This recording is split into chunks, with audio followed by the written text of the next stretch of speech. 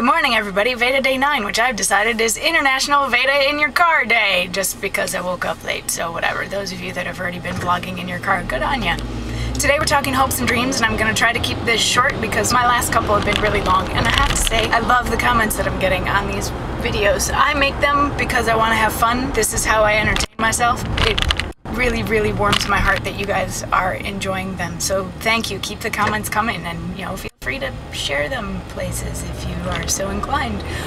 Which is maybe then a nice segue into hopes and dreams. Here we go with a list in no particular order. I hope that the weirdness in my life sorts itself out, and soon. I hope that my nieces grow up without the body image issues that I have, or at least fewer body image issues than I have. I hope that my cat is satisfied with having me as his person. I hope that someday I'm able to make enough money as a performer that I don't have to have a day job. I hope he's okay. I hope someday I get to sing with Glenn Hansard. I hope that the representation of women in media changes.